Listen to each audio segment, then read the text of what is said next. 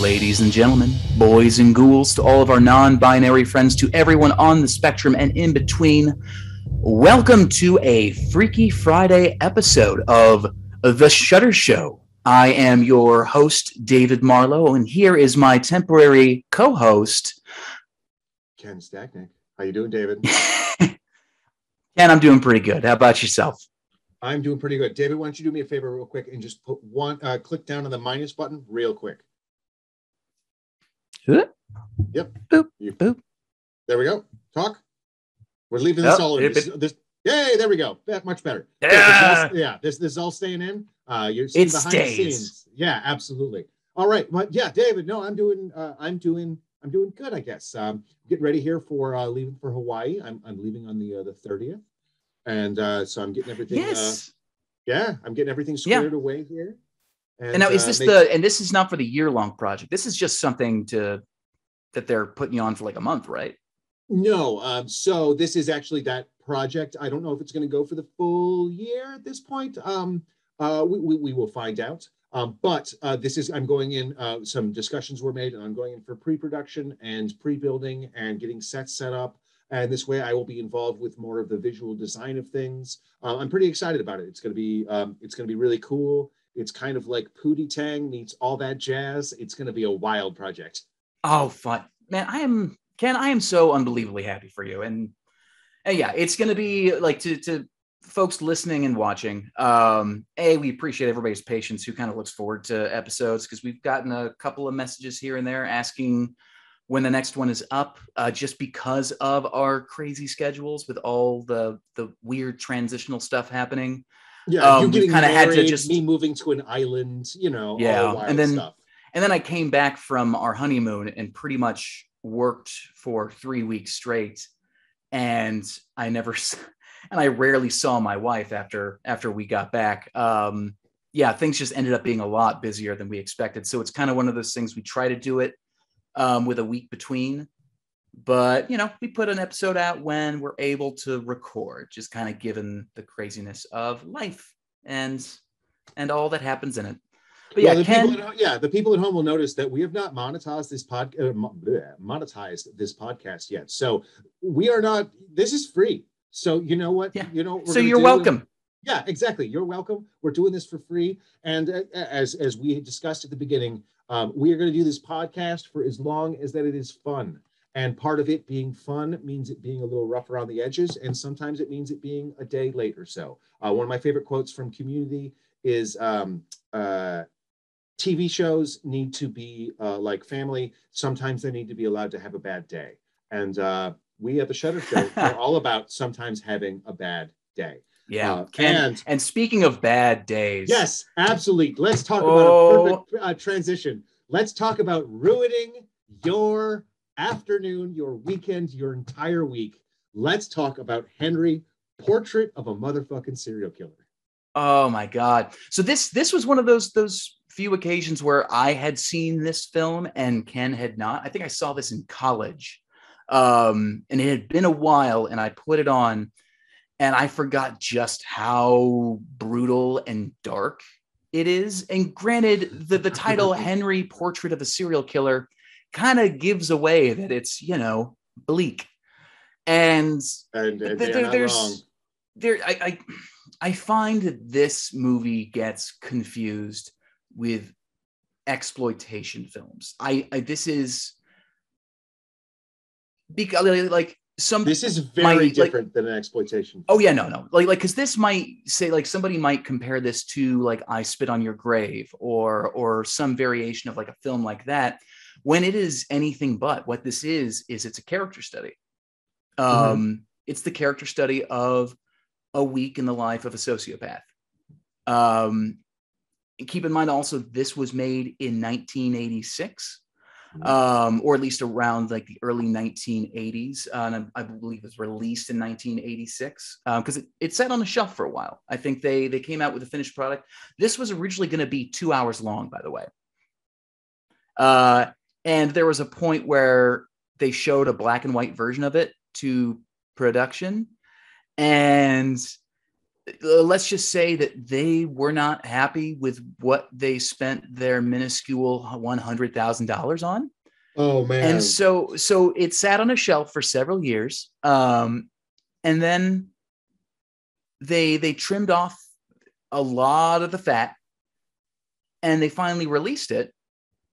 And to everyone's surprise, it got a lot of critical praise. Yeah. And I think the one that really like launched this into being a cult film was sort of the two thumbs up from Siskel and Ebert, who make a very good point about this film, because this was given an adult rating, because originally back then they had like rated X, then R was kind of very like you could do just about anything with R, and R could be multiple different things. PG-13 didn't exist yet. Well, and NC-17 didn't exist either. It was either like R or adult. And this was one of the movies, I believe, that was put forward of an example of like why you could make a movie that, if you want to talk about what's actually on screen, like what you can write down that is a definition of a fucked up image or something uncomfortable or horrific, there's actually not a lot in this movie that's very easy to put your thumb on. One of the things I think that is important to remember is if you go back and read the MPAA review, they basically were like, yeah, there's no cuts you can make. That's and they are not they're not legally allowed to tell the director what cuts to make. They can maybe suggest large portions, but they can't say you need to cut this in order for us to approve this or give it this rating, because that would be an infringement on First Amendment rights. So we as an organization cannot do that. But yeah, Siskel and Ebert don't have much regard for the MPAA, and said that this in and of itself is a dark character study of people that exist. Like, this film is based off of Henry Lee Lucas and his partner Otis, who was renamed in this as just Otis, who went on pretty much a giant killing spree for a large portion of their adult lives. And the director, who, sorry, blanking on his, John McNaughton, who was also the co-writer along with Richard Fire, based this off of a sort of documentary video that he had watched about Henry Lee Lucas. In fact, the opening shot is a recreation from a crime photo of one of the known actual murders that Henry Lee Lucas committed. Oh, because wow. So if folks don't know that much about who Henry Lee Lucas is, there's a really good documentary on Netflix called Confessions of a Killer. I think that's the title. But he was known for confessing to hundreds of murders. Whether he committed those murders is up in the air, is up in the air. But for a period of time, there were a lot of unsolved murders, and especially in Texas, if police wanted a crime solved that have sort of just been sitting on a cold case shelf, they brought it to him. He would confess in exchange for, delicacies like KFC and maybe a TV in his cell. And it just kind of became sensationalized. And, there was no DNA evidence testing back then. So he just kind of became a bit of a celebrity. And this being made in 1986, just as like those confessions were happening. Like there's oh God, what was it? I'm trying to remember. America's Most Wanted. You know the host of that? Yeah. John something. I'm blanking on the name, and I apologize, but his John Walsh's young son was abducted by Henry and Otis, who murdered and decapitated him. Oh shit. Okay. Wow. All right. Learning lots of stuff, man. Yeah. Okay. So, like, those are the types of people that this film is telling you a story about. And, you know, as most good storytellers often do, they do their absolute best to humanize the most unhumanizable. And it's the idea of, there is a point where I think some audience members actually find themselves rooting for Otis and Henry, and that's when they're buying the television set. I think I would argue that you could find yourself rooting for Henry. Rooting for Otis, No, I think is a very, like, Otis to me, he's the unremarkable piece of shit here. He's just selfish. Henry to me is, and I put this in quotes, the more interesting character, because he is, like, he sees the world through Henry's lens. Like, he understands, like, okay, not to sound like a total sociopath, but Henry is right when he's like, oh, if you want to kill somebody, here's how we're going to do it. We're going to go to Lower Whacker. We're going to flag somebody down randomly. We're going to shoot them, and we're going to drive away. And we're going to park at a place where there are no security cameras. And that is horrific and terrible, and the absolute product of a deranged mind that has thought about this too much. But he's not wrong if you want to get away with murder. And that's what I think is... Which was a lot easier to do in the 80s. That is one of the things that I find so disturbing about this movie. And I think disturbing is definitely one of the best words that you can use to describe this film, because it is a movie that just gets under your skin.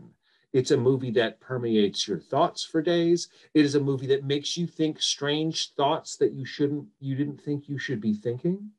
It is a movie that truly understands what the term horrific means. Like, I can't put enough trigger warnings on this movie. If you have any history with any kind of domestic or physical abuse in any way, shape, or form, holy shit, is this movie gonna set you off? There's so many things that I don't even like. There's so many things about this movie that set me off that I didn't know they would set me off. They were trigger warnings for, they were just things that just set off things that I didn't know were gonna set.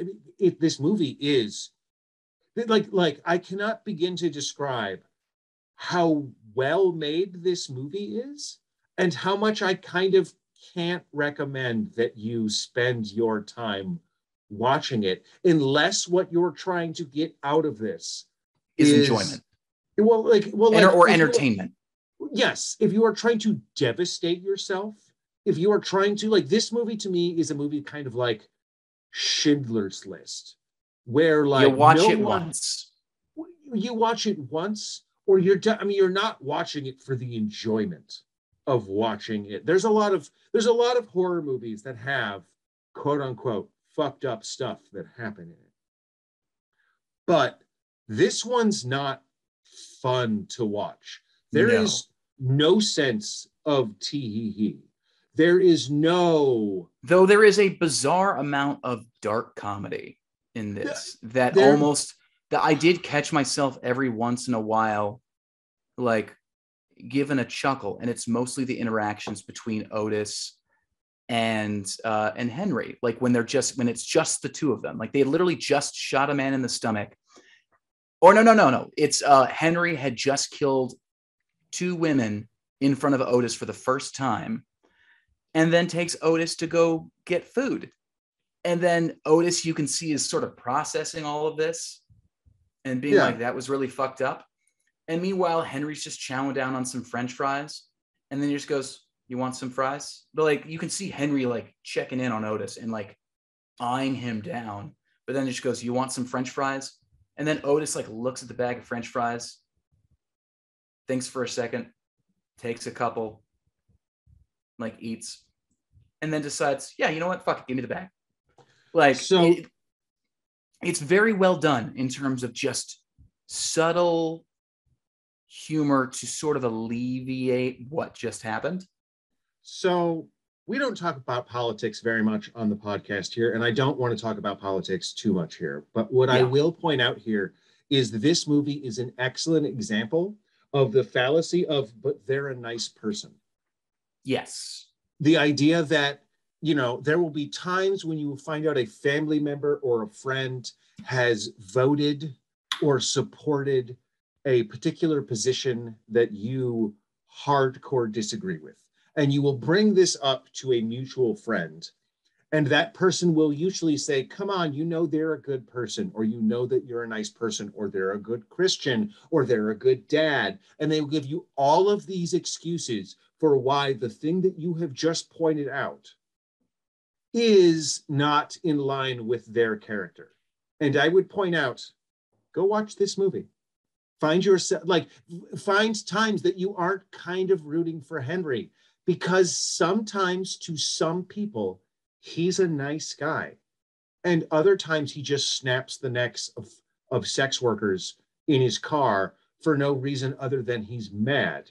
And, I would argue. And hold on, does sharing his fries with Otis, do you really believe that tiny act of kindness counteracts the whole other thing? Oh, yeah, I understand it. Yeah, I understand if you believe that, if you've only encountered one. But the problem is often when faced with the evidence that the person has both shared their fries with you and snapped the neck of a prostitute in the back of a car because they were just mad, that a lot of people are like, but they're nice. But come on, they babysit my kids sometimes. They fix my alternator. I don't care. They're bad people. There is, so the shop that I work at, for one thing, this job that I've held, and I'm really not going to say the name of the shop because I'm not going to use anybody's full name because I don't want to call anybody out. It's not my business to do so. But there is like at least 50% of the people working here, and it's a non-union shop, 50% of the people working there are convicted felons, have done like some serious hard time.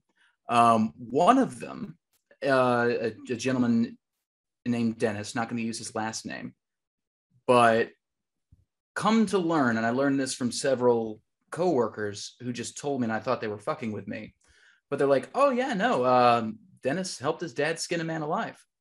And I'm like, like, no, he didn't. He's like, yeah, no, he did. He went to jail.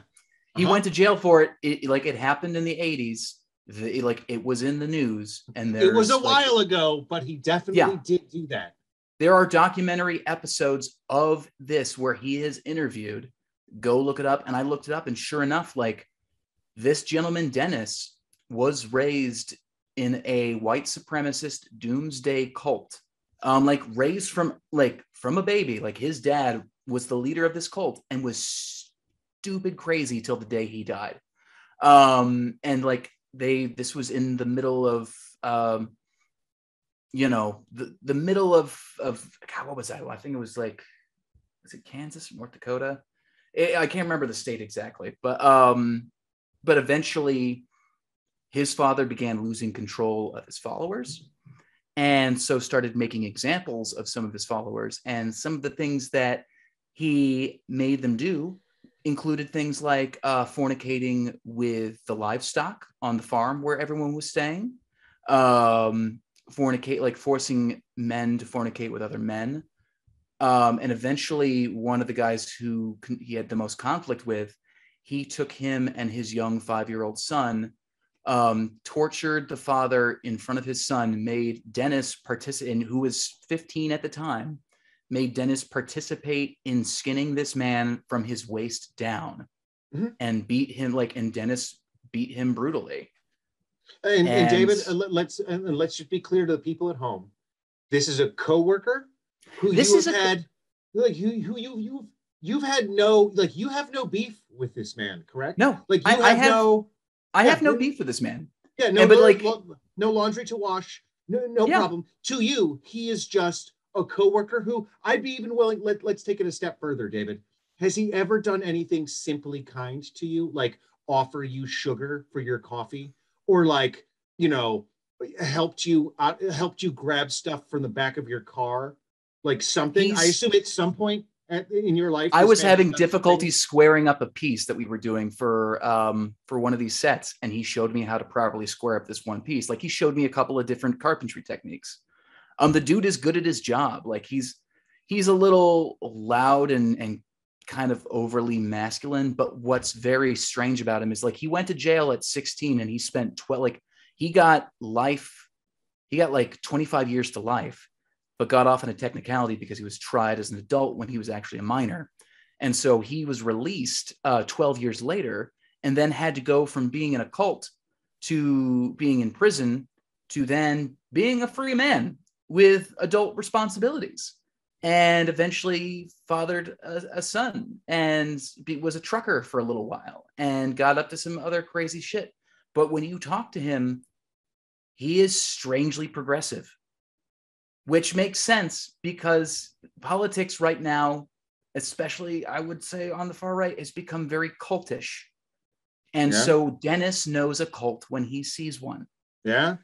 And but it's like he's very pro women. Like he's just like some he'll see a story and be like, God, man, that's really fucked up. And I just look over like dude's a fucking Raiders fan. He has like basic interests, he is completely rehabilitated and he's now a paralegal. Um, he like Fascinating. talking to him, you would not know that he helped his father skin a man alive. Yeah. So, like bringing this back to like Henry Portrait of a Serial Killer, someone can seem nice to you on the surface, especially if you have been somebody who has gone through trauma yourself, and this person is nice to you.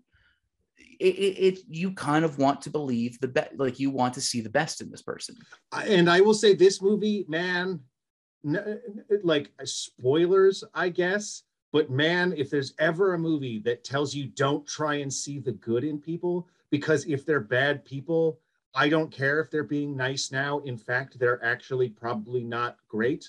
This movie Yeah. does it because man, I don't know if I don't even know if you can spoil it, but like the ending of this movie is just devastating.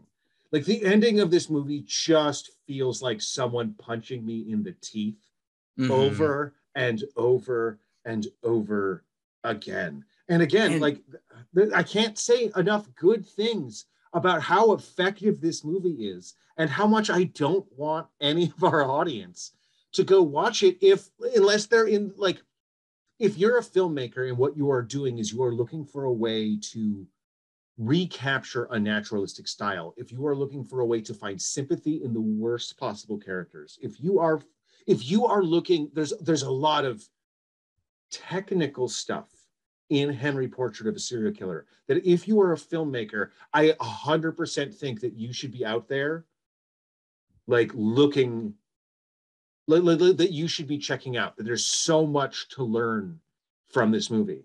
That said, if you're looking for a good time, you're looking for just like a like if you like horror movies, this is not that like this is a movie like okay, so one of the biggest discussions in horror is what actually gets the definition of a horror movie. Is Rosemary's Baby a horror movie? Well, I would argue that Rosemary is raped by Satan. So, yes, I would describe the act of being raped by Satan as horrific. Now, we don't see it happen in the movie, but it pretty clearly happens in the movie. And if you don't think that's horrific, I don't know what to tell you, except you misunderstand what the word horrific means. And this um is the same exact thing. This movie is yeah. horrific with a capital H. Is it fun? No. It is a bad time. It is uncomfortable. It is disturbing. It is upsetting. It makes you feel and think things that you didn't think that you would do. And if what you are looking to do is explore the peripheries of what cinema can make you feel, man, I cannot suggest Henry Portrait of a Serial Killer enough. But if you are looking for a fun time, I cannot No, suggest you you watch look this movie. elsewhere. There's another film that I would definitely compare this with, and it's more of a fictional story. Have you ever seen the movie Man Bites Dog? Oh, yeah, I know. Man Bites Dog is exactly what I was just thinking. Yes, this is, and if you have not seen Man Bites Dog, for one thing, it is a fascinating, well done film. I think takes place in Germany or France. I could be completely wrong about where I it takes believe place. it's Germany. No, no, it's France, It's if I remember right. it's been a while since since I've seen it, but the plot of that is it's this film crew following a serial killer and recording his work and interviewing him between shoots and genuinely getting his overall opinions of the world and of people and of himself.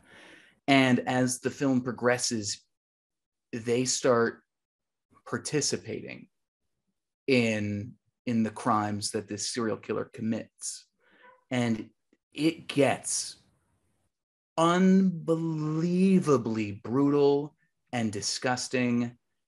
And it was one of those cases where I'm just like, I do not feel good watching this, but that is on very much on purpose. It's like It is. Irreversible or Lahane. There's Enter the Void is another great example of a movie that is very effective, but Yeah, I don't know if I'd recommend. Like I would it's not recommend Enter the Void. It's very slow.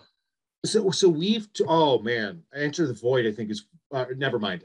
That's a whole other discussion. Enter the Void I think is an insane, like a movie's Enter the Void, Wild and Crazy. I think it's up there with 2001 as one of the most wildly influential visual films of all time. That said, will ruin your weekend for sure. Not Yeah. even close. But it is. There are things that I can't pull away. Like with this movie, man, the music is so good. Oh, it's so simple but so effective. Yeah, it's like a synth score that doesn't make me feel like a synth score. Um, it sticks with me, but it also doesn't have a melody that it makes me hum over and over again. There's um the zooms in this movie, I think, from just a cinematography standpoint, are actually really good. They do a great job of using zooms to be naturalistic without making them big to-dos that they're doing with zooms, which I don't know, if you're a cinematographer, is kind of a big thing. Zooms are very controversial over Yeah. whether you'll use them or not.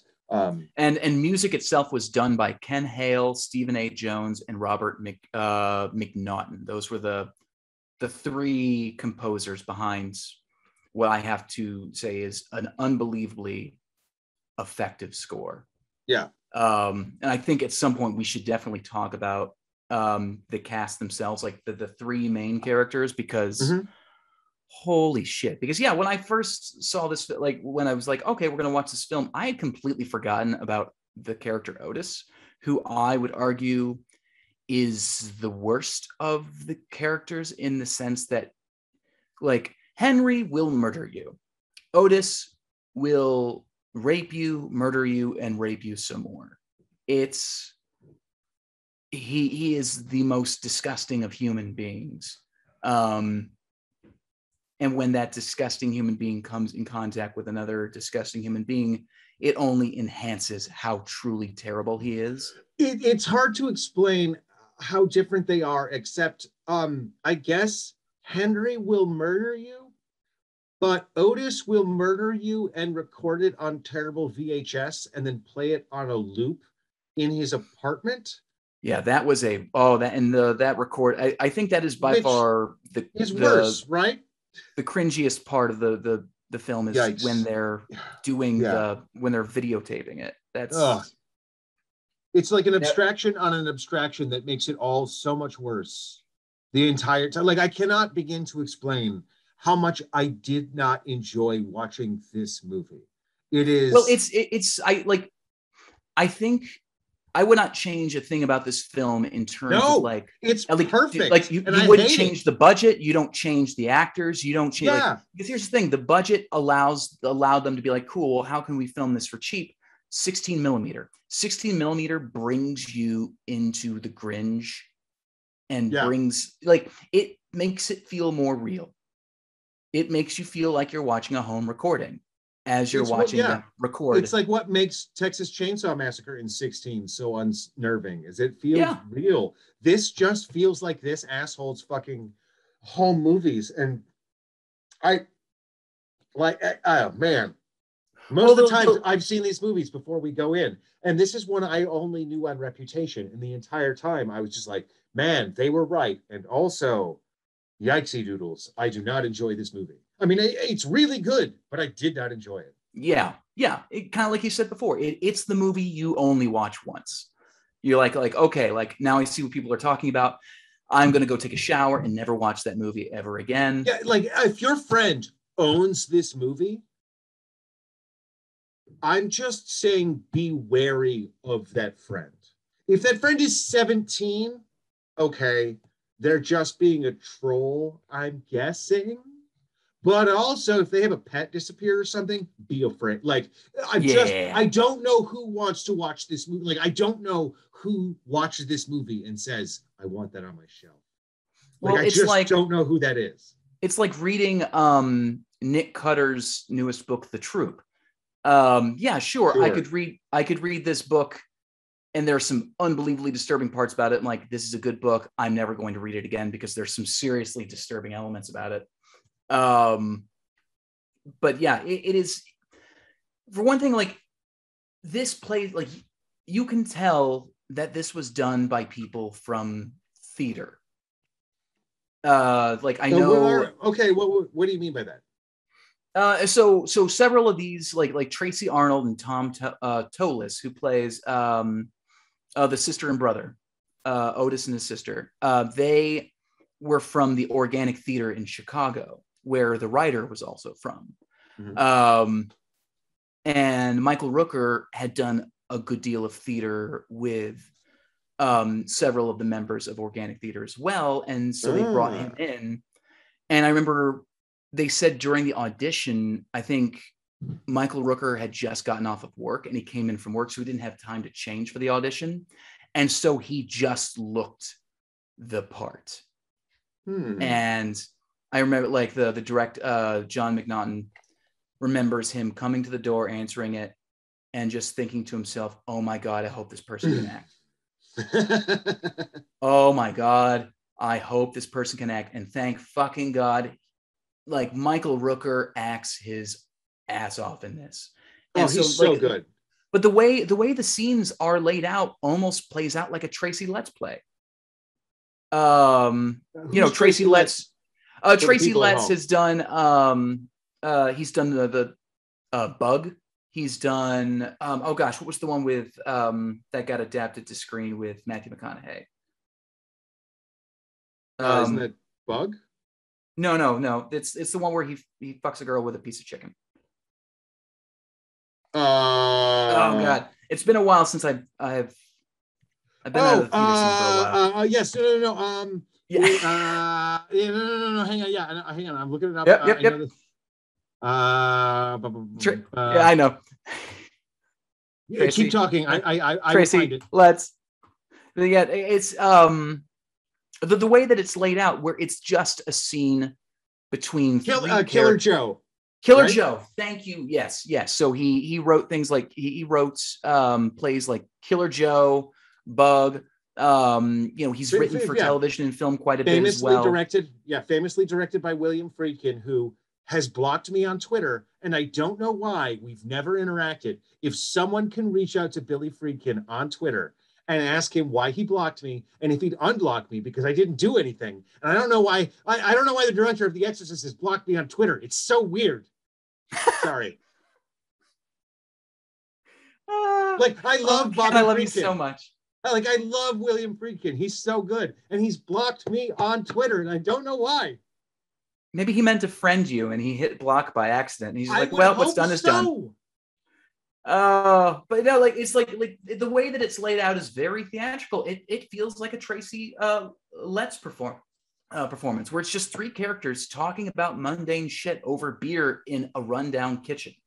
One of the characters is actively somebody that you would that you would avoid in most situations. The other person is very quiet, And then there's the woman of the group who is a little bit more open and sexually explorative. Yeah, exactly. Like she's the person that you know is bad things are going to happen to. Yeah, it's a real bummer. Yeah, but like towards the end, I find it to be very fascinating because like what the film does to humanize Henry is it gives him this character Becky, who is a very sweet regular person who's just gone through, like she's lived through some very traumatic times, which includes being sexually abused by her father, and being constantly ogled and googled at by Otis, and yeah, eventually Otis. And then, but the person that's nice to her is Henry. And Henry feels sort of a sympathy for this person and feels this urge to protect her to some extent. One could say it's an attraction, but because Henry has also lived through some insane trauma, which includes like his mother doing terrible things to him, which has arguably, I would say, you know, skewed his viewpoint of women and sex in general. You are seeing this character wanting to be intimate with somebody, but not knowing how to be intimate with a human being. And the only way he can be intimate with them is violently. Yeah, I mean, yeah, there's yeah, it's a story of a guy who doesn't know how to interact with people in any other way other than like murder. his immediate pleasure or their murder almost. Yeah, like he just doesn't see other people as like, he just sees them as things. Yeah, and it's there's truly seeing them as things. Yeah, there's also homosexual undertones in this, and because Henry Lee Lucas and Otis, as real people, were lovers. They were both homosexual, and or at least some variation of bisexual, but both were sexual deviants in the sense that, like, yeah, perverts going after underage kids and such.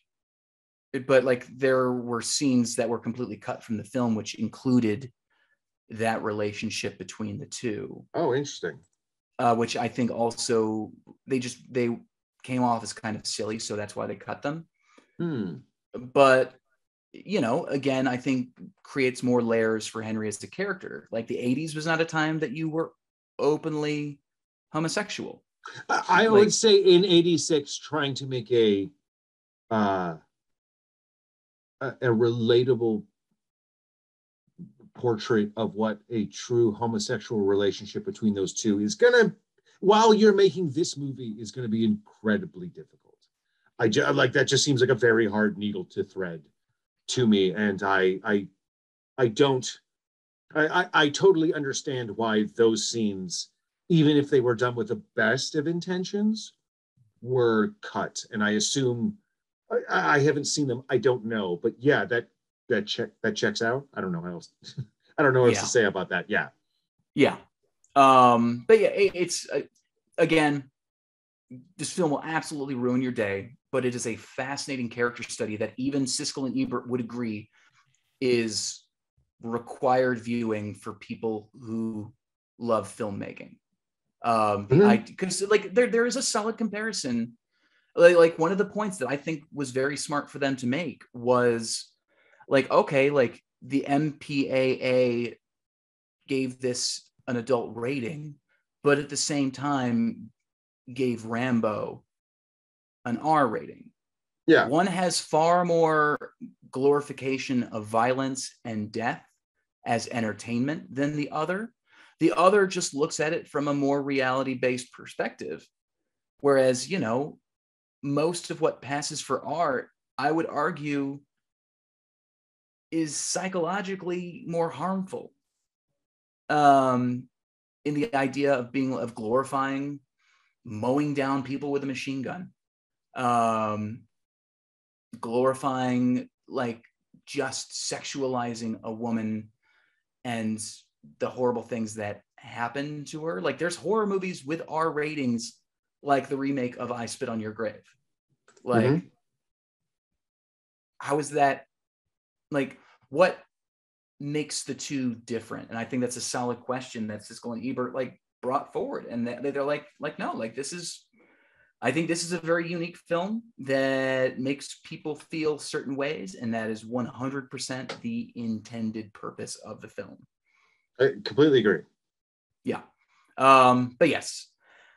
So with that being said, Ken, do you have any final words on this film before we start wrapping up this episode? The last thing I would say about this movie, and particularly the transfer that is available on Shudder, is that it is gorgeous. You can see every single piece of film grain. You can see you can see every detail. You can see every focus pull that wasn't perfect. You can see every single detail of this movie in its raw nakedness.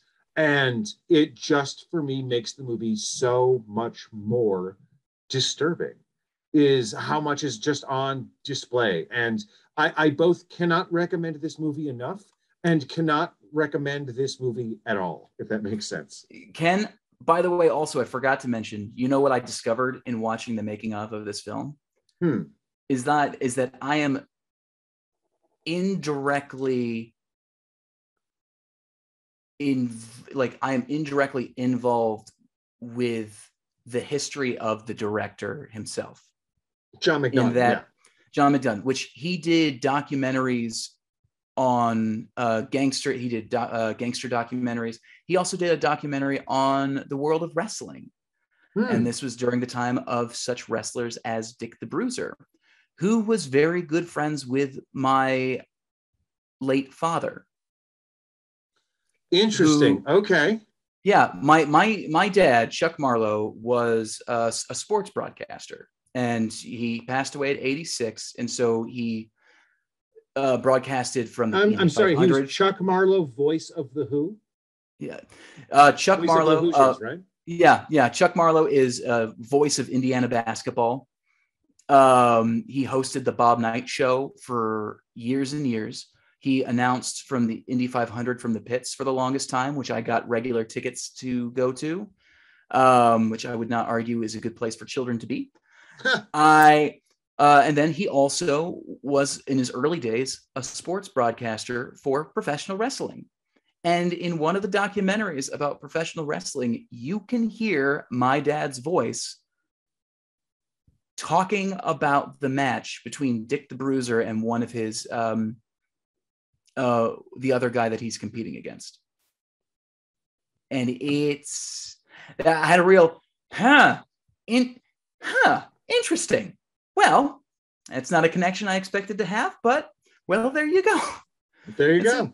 Yeah, really, really fucking weird. But yeah, with all that being said, Ken, do you have a movie for us next week? I did not pick one, so I am going to leave it to you this time. I have two, both of which start with the letter P. So first is the John Sayles awesome creature feature Piranha, which is like an all-time banger, super fun. Yeah. And then also the new Shudder exclusive that came out a couple of months ago called Psycho Gorman, which I've heard amazing things about and I'm looking forward to checking out. I heard about it originally from the YouTube channel Thoughtsline, who is pretty great if you're into kind of leftist content. If you're not your thing, that's fine. But Psycho Gorman, the story of a young child who finds some sort of magical amulet, which creates some sort of demon creature, which then has to do what they say. And apparently it's cute. And I'm all about it. And then Piranha, which is a story about people dealing with piranha. It is a Jaws ripoff, but it's funny. It's directed by Joe Dante, who did Gremlins. And it's written by John Sayles, who did a bunch of Oscar fancy stuff, and who I've also met in person and got to shake his hand. So those are the two movies that I am suggesting. David, do you have any pluggables to plug? Ken, I sure do.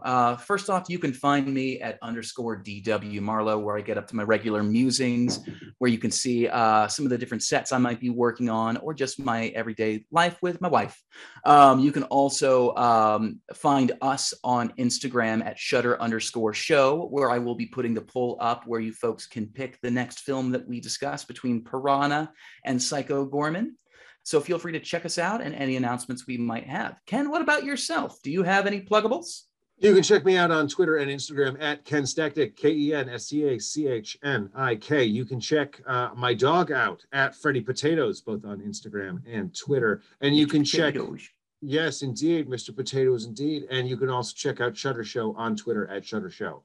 Other than that, ladies and gentlemen, boys and girls of the internet, good night, good luck, and most importantly, go fuck yourselves. Love you. And get vaccinated. Get vaccinated and boosted. Bye-bye.